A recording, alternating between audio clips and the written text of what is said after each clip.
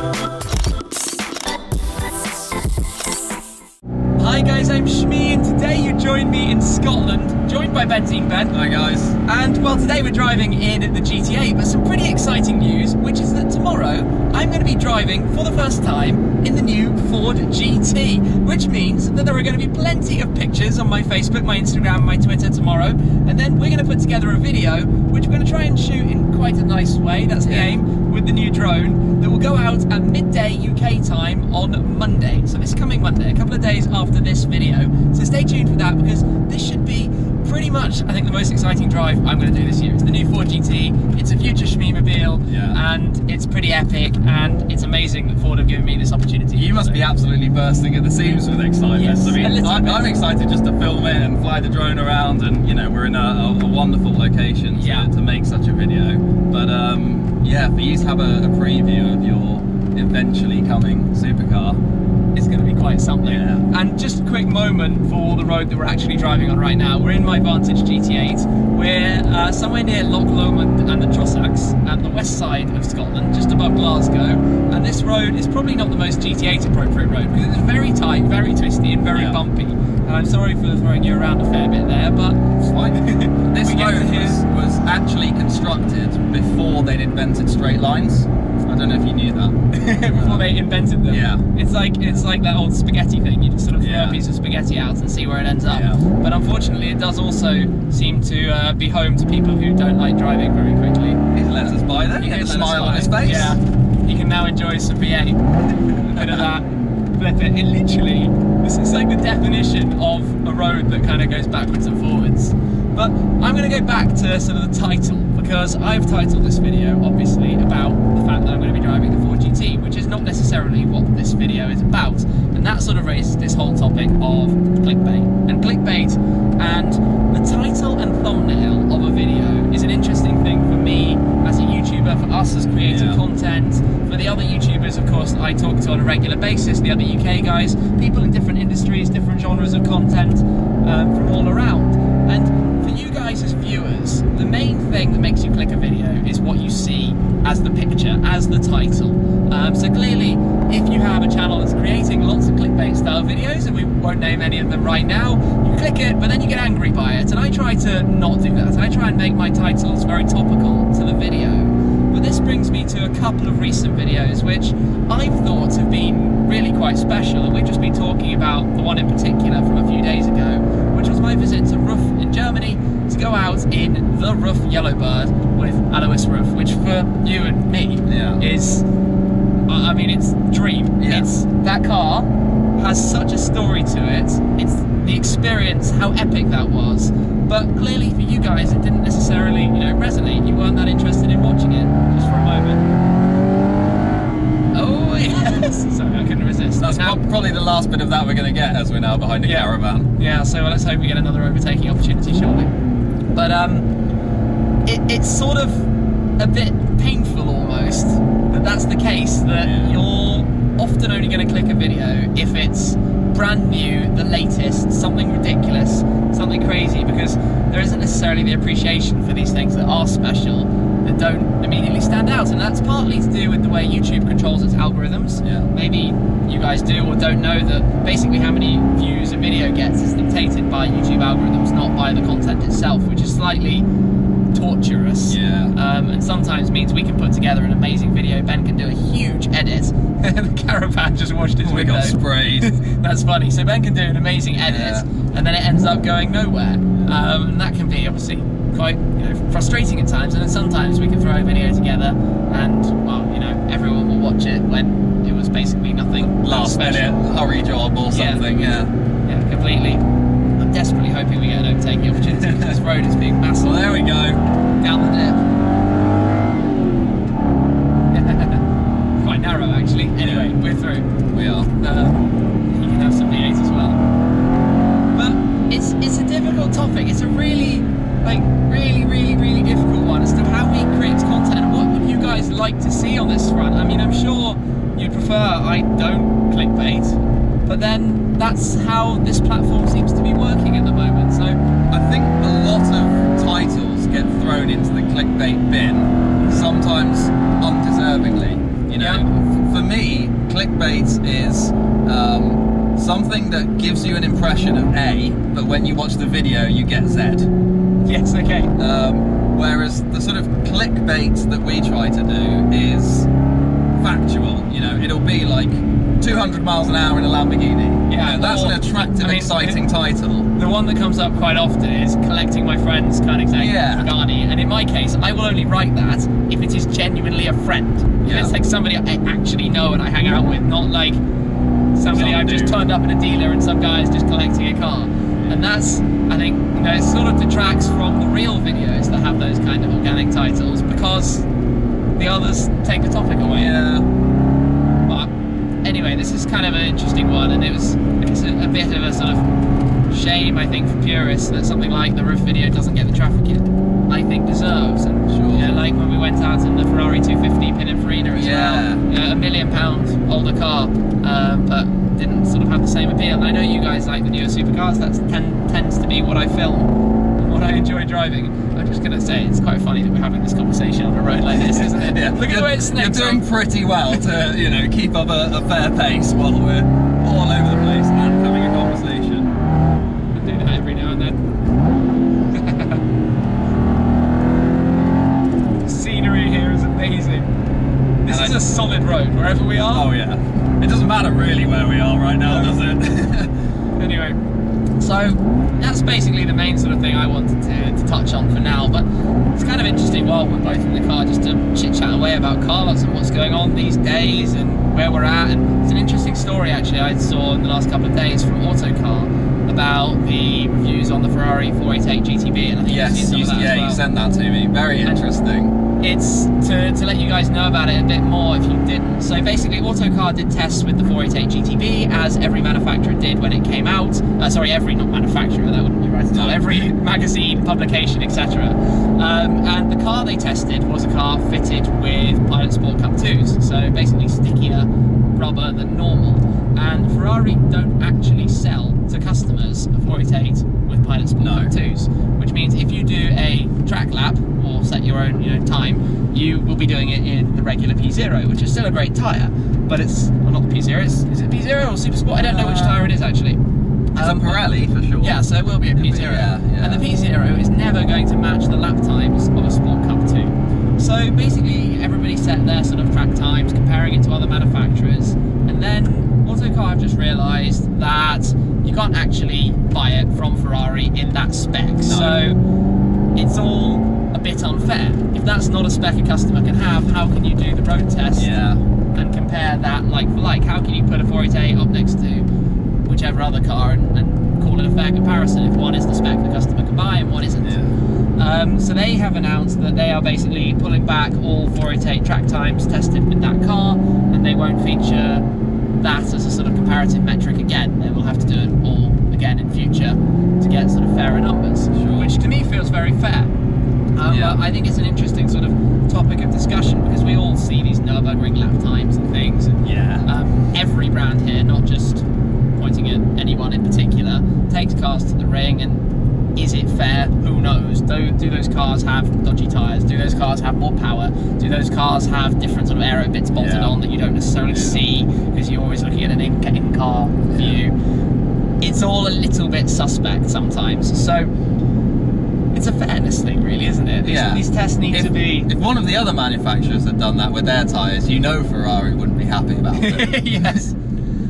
Stop him. I think Ferrari's justification for it was that if you ask very, very nicely, they'll put pilots on your 458. Yes, the Speciale came with the Sport Cup 2s. So the Speciale came with those tyres, so it is type approved. Yes. But not the 488. No. And if you go to a dealer and ask for Sport Cup 2s, the dealer will probably tell you, not really. You basically have to buy them yourself and stick them on the car. So that's been an interesting story, and actually it's not the only Ferrari thing in the news recently. It's not. We've also had all the rumour mill has started again concerning the Ferrari SUV. No potential names or anything like that, I don't think at the moment. I think it's probably quite far off, and it's actually quite interesting, because when you go to a McLaren press launch, they're very keen to point out that McLaren will never make an SUV, but obviously Bentley now have the Bentayga, Aston Martin have the new factory in St Athan. That's in its second phase. We'll see that car soon, I guess. The Lamborghini Urus is coming, and now there's all this talk about a Ferrari SUV as well. Whereas after Ferrari specifically said a few years ago that they will deserve shooting if they make an SUV. Yeah. They seem to have gone back on that a little bit now. Now, I kind of see why, because the market is clearly there. That guy likes the car. If you go back, obviously, Porsche used to be a sports car company. Yeah. And now they make something like 30,000 911s a year. SUV company. Yeah, they make 30,000 911s a year and something like 150,000 SUVs, Macans, Cayennes, and Panameras. It's crazy. So, sports cars has become a small part of Porsche's business. And you can see Bentley, I think, was similar. They were making maybe 5,000 cars a year, and now they make another 5,000 a year. Bentegas. Yeah. And Lamborghini make, I don't know the exact number, maybe it's 2,000 cars a year. And now they're probably going to make the same number of Uruses on top of that because there'll be market for it. So I don't blame Ferrari. You know, they make 10,000 cars a year. They're still very small production. Yeah. But it'll be interesting to see if they can make it a Ferrari. And you know, when the FF came out, that was also a sort of, is this a real Ferrari? Yeah. But to me, to me it is. I love the thing. Yeah. So I'm looking forward to seeing what they do, how they do this. Time will obviously tell. It might be one of those things. I mean, I'm really not an SUV guy at all. And when the Cayenne came out, I just thought it was the ugliest thing I'd ever seen. But now you see them driving around and it feels normal. So maybe like 5 years down the line, after Ferrari releases an SUV, will all be like, you know, it's normal, expected. I can tell. Yeah, we just crossed into a national speed limit, so it was compulsory. It's just a hooligan machine. There's a bike behind me who I think quite enjoyed that as well. I think it's the same guy who went past. It is. Up, yeah. He liked it so much. Anyway, the roads up here are utterly amazing, which is why the Ford GT is coming this way. That's back when we actually started this video, to just drive and enjoy in any car. I mean, this bit of tarmac is lovely. The ups and downs. Whoop, over the bridge. Wow. It's just awesome. I don't know where we are, but I do know that there are lots of epic roads to enjoy. Well, so what else has been in the news? Some pretty bad news circling is the petrol and diesel ban. Yeah, so if you believe the internet, in the United Kingdom, we're banning cars. Yeah. So in 2040, all cars are gone. The Shmee channel's finished by then, guys. So I've only got about 23 more years I can make videos, or 22 and a half. No, that's not actually strictly true. What's happening from 2040 onwards, basically, is that every new car registered has to not be solely solely petrol or diesel. It has to be part hybrid or electric. So that means cars like the P1, the 918, the LaFerrari, fine, they're all good, they can still exist. He's having fun. He is. So supercars are clearly moving that way. You know, the next generation of Ferrari V12s are going to have KERS, they're going to be hybrid assisted. Fine, I'm all for that. If it gives us more instant torque without taking away the naturally aspirated sound, more than happy. I don't think it means every single car on the road is going to be a Tesla or a Prius. If my car has electric motors for the wing mirrors, does that count? No? Windows? No? Oh, that's a shame. I think it's the powertrain. Okay. But they've thought of everything. Yeah, I think. Well, I don't know the full sort of terms and rules, and I might be slightly wrong. So don't necessarily hold it to me. But I've read far too many stories in the press about how this world is doomed. But let's also be real. We're talking 23 years away, and at the rate sort of these things change and politics goes around in circles and governments change and Britain joins and leaves the EU. Who knows? You know, like we might be back in the EU by then. We'll have had sort of 5 new prime ministers probably by then, most likely. Who knows? The bike is waving us to say hello, but he doesn't realise that we're actually filming a video right now. So who knows? Oh well, yeah. So I don't think it's as doom and gloom as things actually make out at the moment. But time is obviously going to tell which way that goes and what happens next. So I I mean, you've got to imagine that the progress in electric power technology in the next 20 years is going to be astronomical. Exactly, and look at what is already available. They're sort of off the line speed of the Model S and the Model X is crazy. He wants a photo. Oh, that's difficult. There's nowhere to pull in here. Yeah, there's nowhere to pull in here, but he's got no idea that we're making this video. I was going to say the off-the-line speed of the Model S and the Model X is crazy. Yeah. That's before you even get to like the Rimac. Yeah, and then I was going to say, yeah, you get to those technologies and look at the hybrid capability of the Project One and the Valkyrie that we're going to see all of. These things are insane. So it's not all bad. It's actually quite exciting if it pushes things in that direction to me, using technology to benefit us. So I'm looking forward to that and where that goes. And something that I was extremely worried about for the future, and now a little bit less so, is noise. Having been in the Renault Zoe at the Goodwood Festival of Speed, that's obviously quite a small, low-powered electric car, but it makes all the right sort of noises and bangs and whirs and electric noises. It's not, you know, it's not a combustion noise, but still that sense of occasion and drama from a car. Yeah. And I think that's the important part necessarily, more than exactly what type of noise it makes. Yeah, I agree, and it would be interesting to see what that does in the supercar world, because the Rimac had some pretty crazy stuff as well. Yeah. Like big time crazy stuff. Yes, very different to when I was in the Rimac and you were in the Zenvo. Yes. Like polar opposites in terms of this technology.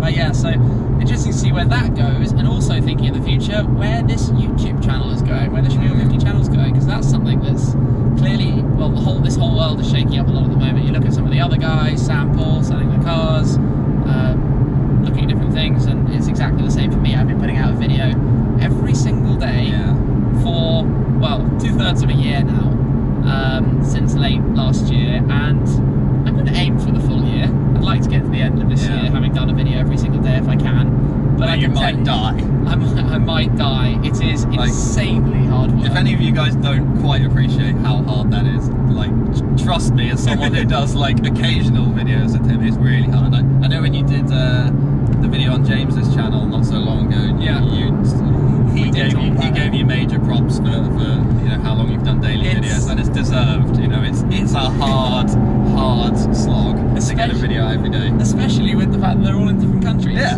you know, every day the video kind of, I think I just jump from one country to another, and you'll see a video from Spain or from Italy, and then from Germany, and then from Scotland, and then every now and then I'm back at home. Yeah, I can't even keep track of it. It was a few weeks ago I needed to collect something from Tim, and I spoke to you like 2 days ago, and you were at home, and then I dropped you a message like, oh, I need to come and collect whatever it was, and you're like, oh, I'm in Andorra. But of course you are. Not happening. So I think one of the things going forward, and I'm interested for your guys' feedback on this, is to see if we can create content more with some of the faces you're familiar with. So if Ben jumps in a car and makes a video, or if a number of the other people that you've maybe seen on my channel in recent times do. Obviously we would like to keep the style and the type of content you're familiar with. I'd say very much the Shmee style, if I can say that. But almost as a thumbs up for the thumbnails. The cheesy double hand point at the car at the thumbnail. And the hi guys, I'm Shmee mixed into whatever their name is. Hi guys, I'm Shmen. Schmark, Schmo. Whatever it is. So we've got lots of, I guess, options on that front. But I'm interested to know if you'd be offended by that, or what we think could be done. So let's go this way. I mean, it's always going to be your channel. Yeah, for instance, we were just talking earlier, I've potentially got the opportunity to go over to the Daytona 24-hour towards the end of this year, and probably some of you would like to see some content from there. It's, you know, something completely different, but a real petrol head nirvana place, so why not? And I also think it's interesting to get different perspectives on things. Sometimes, I mean, I know what I know, and obviously I'm quite nerdy and factual, but sometimes you want a different angle on that. You don't necessarily want that sort of exact view. And it also gives us the opportunity, if we have a few people involved, to go and do some pretty cool trips as well. Yeah. And things. I've got some ideas. So I just want to have arguments, okay? I want us to be given a car that one of us hates and one of us loves. And oh, okay. I can see that happening. Get some proper... Yeah. Some diverse opinions.